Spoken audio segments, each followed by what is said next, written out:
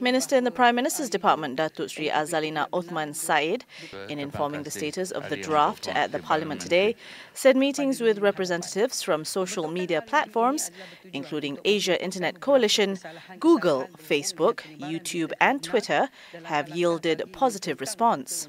At the same, a special meeting with experts in cyber crimes, computers and relevant agencies had also been held to obtain feedback and views on the spread of fake news.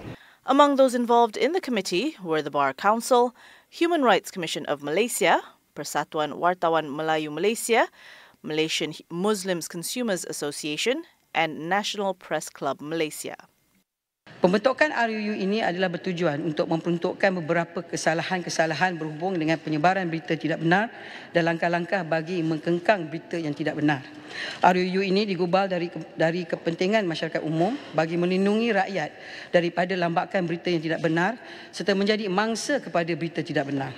Datuk Seri Azalina added during the winding-up session of the royal address by the Yang di-Pertuan Agong, despite the introduction of the laws against fake news, the government will not repress freedom of speech as enshrined in the federal constitution. The Special Committee on the issue on the dissemination of fake news, which was set up in January and made up of representatives from relevant ministries and government agencies, will also be widened to include BN and the opposition MPs, academicians and NGOs to enable various opinions on the matter to be taken into account. This indirectly proved that the government is inclusive in drafting bills.